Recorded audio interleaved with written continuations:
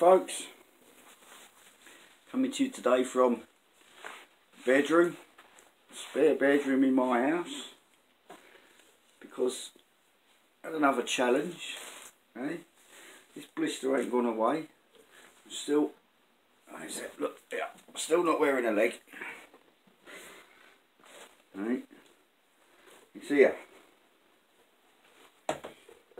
There it is, look, in all its bladed glory, bless it. I've still got blisters, so I'm going nowhere. I have got up, had a shave, put my summer plumage together. I'm upbeat, I'm alright, but it's a challenge. It's a challenge. I spoke about challenges before, so maybe this will be called Challenge 2. Challenges, or I don't know, Stephen King or somebody might come up with a brilliant title. I'm not brilliant, I'm just talking. Challenges, yes, thrown in at the deep end, as you might say.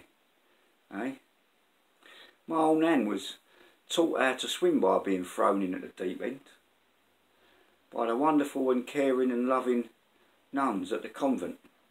That's how they taught the whopping kids to swim. Took them to the swimming pool and threw them in. It was nice, wasn't it? Wasn't it nice of them? Consequently, my old nan had a fear of water, a proper phobia of water all her life. She couldn't even get in a deep bath of water. She had to get in a bath empty and then top it up with the water while she was sat in it. True that, true that. Traumatised her for her entire life. She always discouraged me from trying to swim. I had a natural affinity for the water. I was a water baby, you might say. My old nan, because of that challenge of being thrown in at the deep end, didn't like it, not at all. Now, off that subject slightly, but another challenge.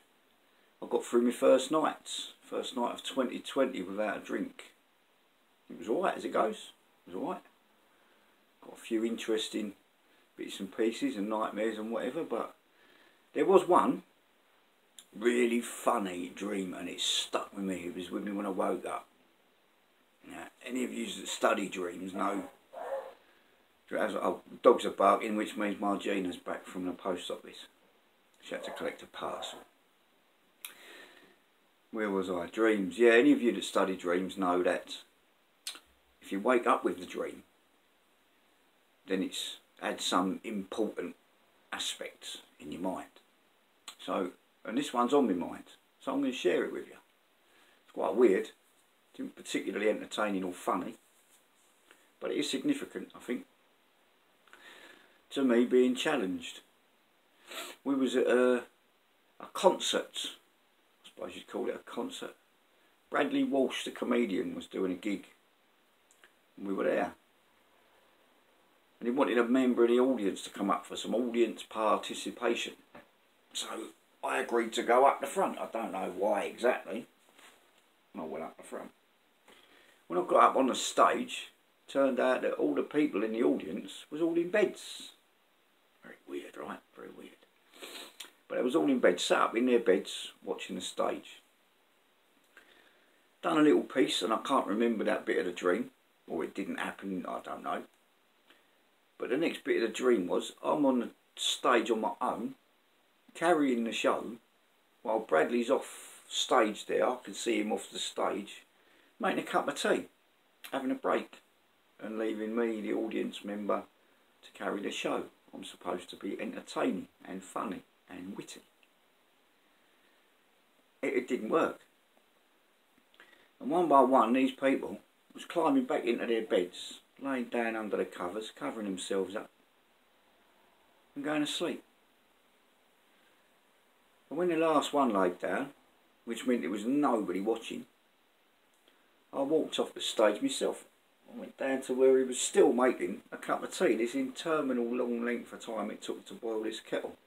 I think he had a candle underneath it or something, And he said, well, what's the viewing figures like? And I said, I think it'd be best described as a viewing figure. Because it was none, weren't it? Now, that was it. That was my dream. Challenges. Challenged. So, yeah, I've got through my first nights. I feel alright. I don't feel depressed and fed up and whatnot. I'm a bit pissed off I can't go out for a walk. I can't go out on my bike. And I'm proper gutted that the gyms are still closed, because even with my leg off, I could drive down to the pool and use my crutches and go swimming. You see, that was always my go-to thing. If I got a blister, don't matter, I'll go down to the gym, go swimming, an hour in the pool, and come out feeling right as rain, actually, right as rain. But that's been taken from me. I don't have that. So all I've got, really, is the love of a good woman, which I'm not putting that down in the slightest. It is amazing. But that's what I'm saying. It's a short list. I've got the love of a good woman, and these things that I do to the camera to talk to you lovely people. Pretty much that's it. So yeah, been affected by lockdown today, more than usual. Normally it's been, as with a lot of reclusive types, it's been it hasn't made much of a difference. I stay indoors most days anyway. Go out at dawn or early and do my thing, avoiding as many people as possible. Scurry back to my house, where I can do what I want to do around the house, away from people. So for all the weeks that we've been shut down, it hasn't made that much of a difference to my life, apart from not being able to see my family, well, my grandkids. So that's been a challenge. Yes, the other challenge, or another challenge, that's been a good thing of lockdown, was I've been in more regular contact with my old dad, you see. I've not contacted him this weekend, so it'll be like 9 days or something, 10 days since I've spoken to him. So I need to go and put that right today. That'll be a challenge for the day. Make sure I remember to go and do that. I've spoken to both of my sons in the last week. Lee said soon it's mended, eh? Poor Liam, he's challenged at work. He's an educator. He's an educator for kids that ain't made it at school, and then go on to, it ain't really a college as such, it's like where the over 16s go and they try and learn bodybuilding, body repairs, car body repairs. I'm talking about car body repairs and paintwork and mechanics, that sort of thing. And he teaches that.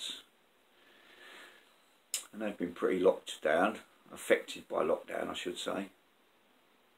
And poor lads having to go all over the place. And recently, I'm supposed to have had the students come back. And they've had 3 members of staff for 1 student. So that ain't great, is it, eh? Not really. So I feel that pain for him, but that's your challenge, boy. That ain't, you know, you'll get through it. You'll get through it. It's, lots of people have lots of challenges, don't they? I can moan about my leg and my blisters, but I'll go on amputee groups on Facebook where there's people with far more challenging troubles than I've got, or ever had, to be honest. When you add other illnesses to the amputation, as diabetes for example, I've never had that. It gives yourself all sorts of other problems. For example, did you know more people have amputations because of diabetes than through trauma? So the forklift truck running your foot over, knocking your leg off. The motorbike accident where the car or the van or whatever smashes your leg up, you lose your leg. That's in a minority compared to people that just have a sugar imbalance. Basically, that's what diabetes is, isn't it? A sugar imbalance. And that causes more amputations in our country than trauma. Oh yeah, challenging times. I'm not trying to say I'm on my own. I'm not trying to, absolutely not ever, no. I'm not trying to do doom and gloom and woe is me. Absolutely do not ever take anything I say like that. If I say negative things that are happening, it's to try and lift you folk up a bit. I'll give you an example. Even though I keep getting kicked and I keep falling down, I get knocked over, I bounce back up because it's what we do. We are stalwart Brits. I've said that before. So that's it. That's me done. Get on my crutches. Hobble off downstairs. See if I can manage myself a breakfast. We've got the kitchen side. I can pull up my stool. I've got a stool down in the kitchen, so I don't really need my leg on that much. The kitchen, all that ain't been adapted because I don't like adaptations for disabled people. I don't hold in with them. You manage in the ordinary world as best you can.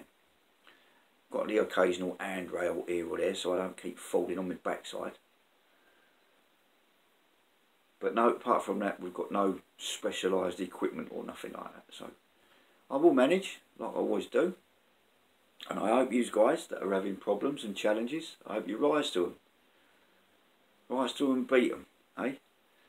And if it counts for anything, go with my blessing today. Alright? I love you all. You have a good day. See you later.